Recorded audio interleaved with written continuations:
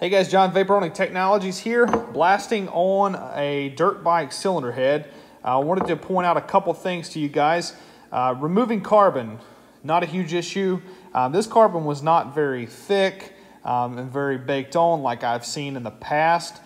So it came off rather quickly and easily, but we can remove carbon in a vapor system. Second thing, sealing surfaces. Is it safe on sealing surfaces? As you can see here, we've blasted this half of the part and you can still see some of the machining marks on the part. So we're not removing the material. It's not damaging this sealing surfaces over here that's been unblasted, but we're not rolling and eliminating edges on the part. So it's going to properly seal back and be put back into to use.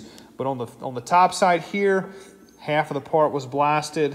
Obviously, you guys can tell the difference between the two sections, but this is something that is completely doable in a home shop, small business, large business. If you're remanufacturing, restoring, rebuilding, or an everyday mechanic who needs a very quick ability to clean parts, a vapor honing solution fits your needs.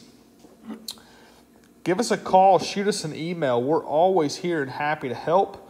We can help spec a piece of equipment and create a process around what your needs are, and you can actually achieve results like this straight out of the box with a process from Vapor Honing Technologies. So sales team's here, happy to help. And as always, if you have not subscribed to the channel, hit that subscribe button below for daily and weekly updates. And as always, thanks for watching. Take care.